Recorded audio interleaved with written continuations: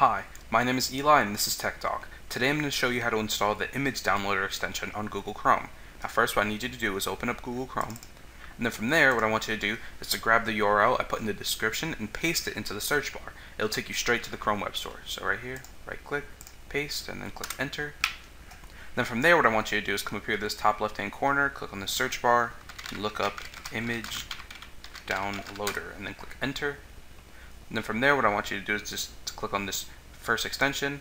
Then there's going to be a blue add to Chrome button. Just click add to Chrome, and there a box is going to pop up asking if you want to add the extension. Just click add extension, and then from there you'll install this extension on your Google Chrome. Now if you have any questions about what we talked about today, make sure to leave them down in the comment section below, and I'll be sure to get back to you as fast as I can. This has been Eli from Tech Talk.